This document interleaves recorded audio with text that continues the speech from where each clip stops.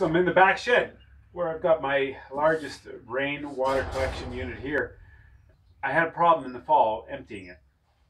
I'm going to try and fix that by putting in a pump. Stick around, we're going to see what we can do to fix this.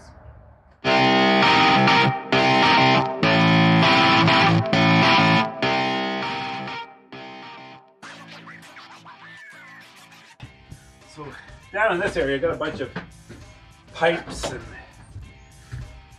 hoses and valves and all kinds of stuff. This was taking it to the outside. Now the problem I have is that the lowest part of the pipe becomes the lowest level of water that I can draw out. So I'm never able to empty it completely.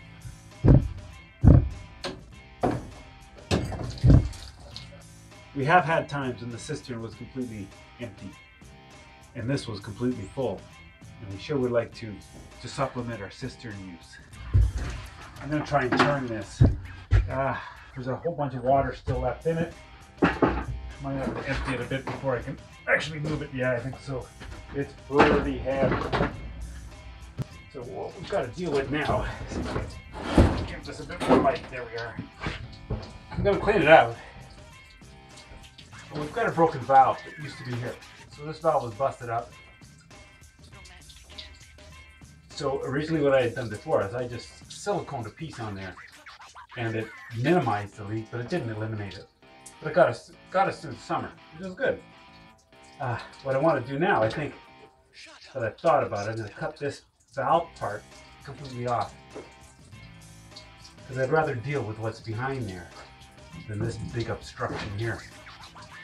So down here I cut off everything that could be an obstruction.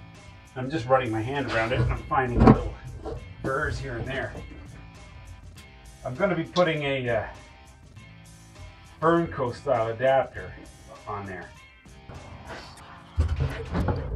So I slid a 2-inch Burnco on there and it's a little larger, but I've tightened up this hose clamp about as tight as I dare. Usually when you can't turn this by hand, it's tight enough to make a watertight seal. It's going to be, we're not going to know until we actually have it on. We're going to clamp this onto the other end. What about? Gotta put this on. And again, we're going to tighten this up until I can't turn it. I'm hoping that's going to be okay. Like I said, we're not going to know until there's water in it. Spread this on for now. And to test it, I'm going to have to dump some water in there. So I'm looking at this and I'm thinking, everything looks pretty good. The water up above the line, and we're not getting any kind of leaking at all. It's dry as a bone under here, which is good. So now, what I want to do now is drain this. Now I've mucked up the water pretty good, so hopefully this will empty out pretty good.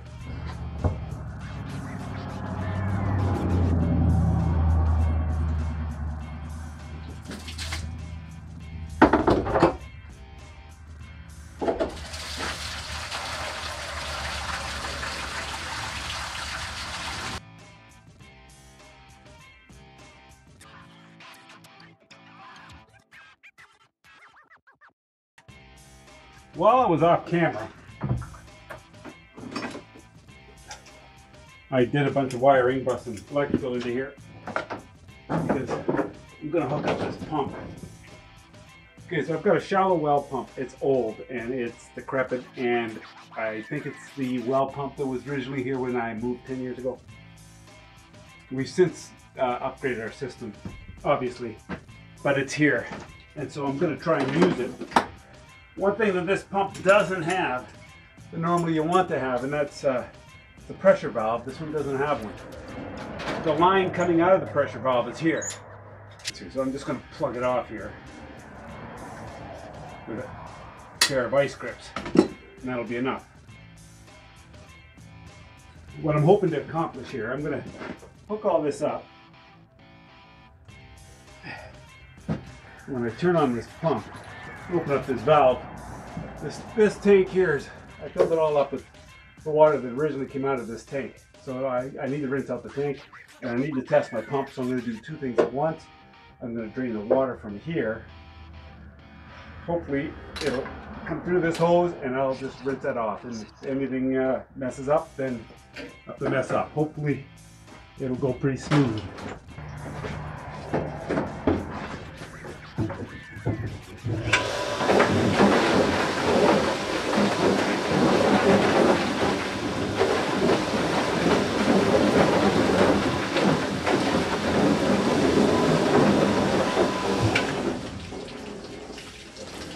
That looked to be pretty successful. That's a lot of pressure.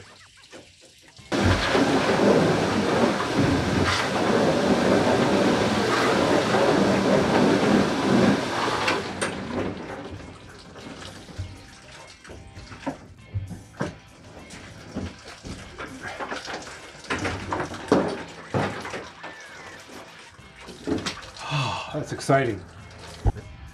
I don't want a leak back here, anywhere here on this rubber piece. I've got a small leak, very small. No, it's not very small. It is leaking out here. I'm going to wrap it up with flux tape, and hopefully that'll be enough to slow it even more.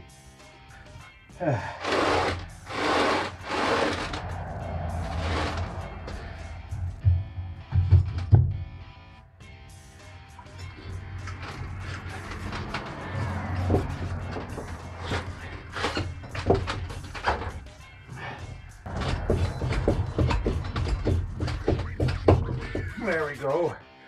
That's a start. Let's get this off, and we'll put a 90 on it, and we'll direct it up there.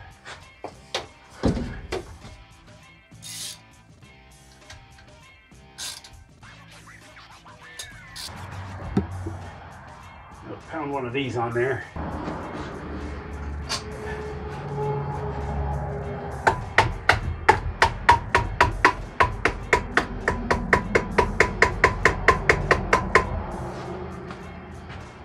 Good.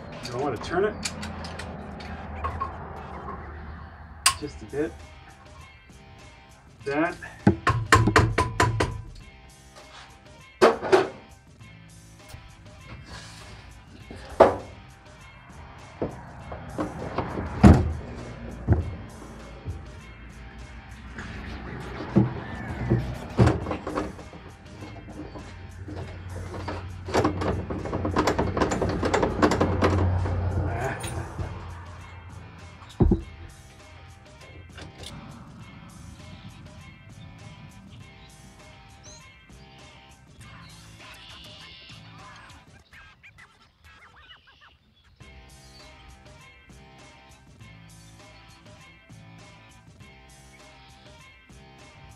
Where we're exiting out here, so I'm going to give this a little bit of space.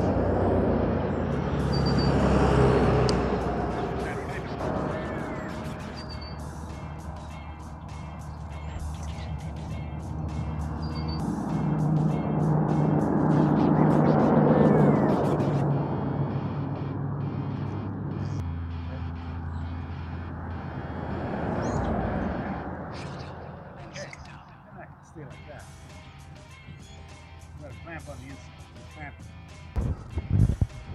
So with our valve down here and our switch up here, when we turn on the switch, that's going to start the pump, and then we'll have full flow of water coming out of this spigot.